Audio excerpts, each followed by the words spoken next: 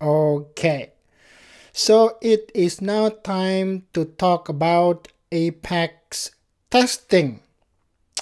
Before we go into the nitty-gritty on how to perform Apex tests, we need to know why. The why behind Apex testing. So why in the world do we have to write Apex unit tests? The short answer is quality. Quality is very important. So when you write a piece of code, you would want to make sure that this piece of code will not break. Okay?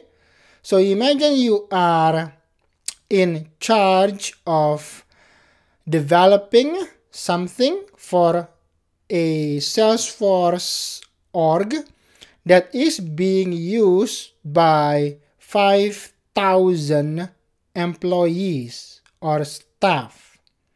Okay? And they have 50 million records, for example. Maybe it's being used by a government or any kind of organization. So you write a piece of code, and on their platform, there are hundreds more of other codes, other applications, components, processes, everything. So everything is entangled together, right? Meaning one process can trigger another process, can cause a series of chain reaction. So when you deploy your code, it might touch or affect other codes or other applications written also by you or any other developers, but it's already deployed within the Salesforce org. All right. So the test makes sure that these codes will not conflict with each other, will not cause another application to break when yours are being used or deployed, will not cause an error on other piece of codes, other processes, other applications. And that's the main reason on why we have to do unit tests on every Apex code that we are going to deploy on the live Salesforce org, on the live production Salesforce org. You cannot write a piece of code on the production org. As they also already mentioned here, where was it? Apex code can only be written in a sandbox environment or a developer org. Now we have Trailhead Playground, right? Our Trailhead Playground that we see here, these are developer orgs. These are not real production orgs. Therefore, we can write code on our playground because it's a developer org. Now, if you want to deploy a piece of code onto a live production org, the actual Salesforce instance that's being used by the organization itself, the thousands of staff are actually working on live data, real customers' data, real contacts, real accounts.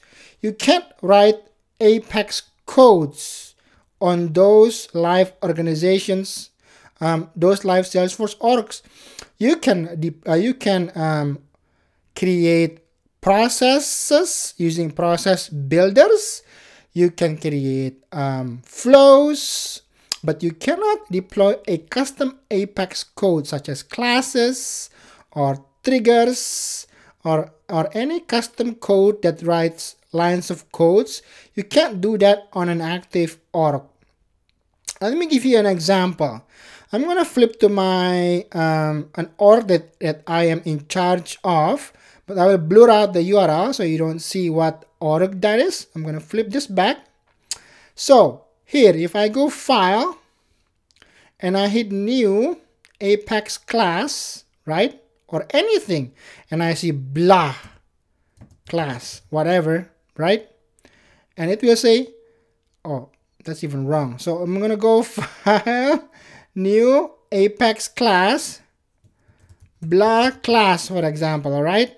It's gonna say, cannot create Apex class on an active organization, an active Salesforce org, because this is a real org. You can't even create a trigger. You can't create anything here. They don't allow it. Okay, so for example, if I do a test on account and submit, cannot create Apex trigger on an active organization. You can view. So if I open resource here and I'm just going to type event, this is one of the Apex class I wrote. So let's do event class, event check-in. This is a Visualforce page. Let's do event check-in Apex class here. Say I can see the code, right? I can see the code, and then I want to add anything. You cannot edit anything here. Cannot edit anything here. So this is a star, right? You try to save it, and it's gonna say cannot alter metadata in an active org. So basically you can't write anything on a live production org. You are not allowed to. Salesforce will not have that. No sirree, you are not allowed. Why? Because we care highly about quality. Okay, it's all about ensuring that your Apex classes and triggers work as expected. Having a suite of regression tests that can be rerun every time classes and triggers are updated to ensure that future updates you make to your app don't break existing functionality. It won't break any other code. Okay, so quality is very important. Meeting the code coverage requirements for deploying Apex to production or distributing Apex to consumers via packages. So you also have to make sure all the piece of codes you are writing are actually going to be tested. So you can put inefficient codes there that they don't even run when a real life situation happens. You have a big chunk of code that doesn't even run. It never got run. So Apex tests ensure that every piece of code you wrote has a scenario, a real world business scenario that will actually run those line of codes that will always get used. Not always, but will eventually get used. All right. So we don't want a wasted line of code that's never going to be executed anyways. We don't want to have those. So we also want to ensure high quality apps delivered to the production org, which makes production users more productive. They don't get hung up with errors here and there. Everything is broken or breaking here and there. Okay. High quality apps delivered to package subscribers. If you are a developer and you create your own apps and you have subscribers, organizations that's buying or using your apps, all right, you can keep delivering high quality packages that will not break other stuff they have. So your customers will have trust, high trust. So in your applications, in this way, Salesforce is really helping us developers in making sure we are delivering high quality products, high quality applications to whoever is using our piece of code, whether it's internal organization that we are working for or other organizations that purchase and buys our apps. Make sure it won't break. It's really resilient, really stable, really scalable. You know, even if they process 5 million records through it, it's still going to be fine. So you can test all kinds of possible scenarios, right? That's why Apex testing is extremely important in the development life cycle of a Salesforce application. Okay, you can't just build a Apex test just to pass the test. Don't do that. Don't just build an Apex test just to pass the test so you can deploy it, but you have to actually think of every possible scenario. Will this break? Will that break? You have to test it out and make sure you deliver a very solid application. All right. So now we can get into the nitty-gritty part of the test. All right. So this is the syntax. When you create a class, a test class, you start with @isTest, and then you define however you want to define the class. It's a static returning void and a test name, and then you do your codes here. Okay. Alternatively, a test method can have this syntax: static test method void. Okay. So, and then the test name. So you put test method there.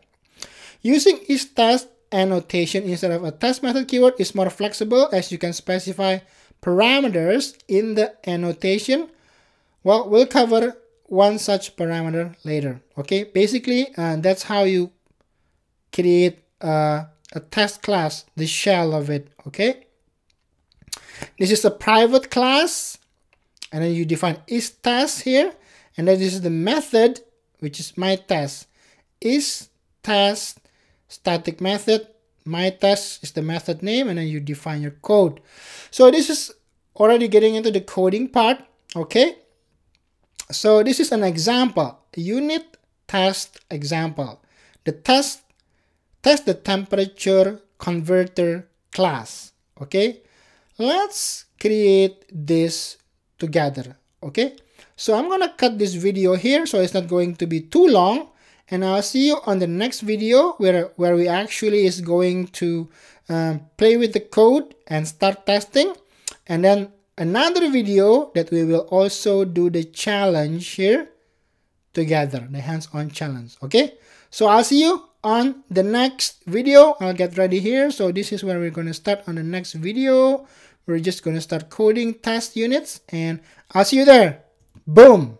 Hit that subscribe button and explore new Trailhead grounds and learn to implement the most useful and popular apps on the Salesforce App Exchange. And do yourself a favor, like this video, and you'll be surprised on how much more you understand when watching this same video after liking it. Don't take my word. Watch this one more time after you like the video and see it for yourself. Bada bing, bada boom.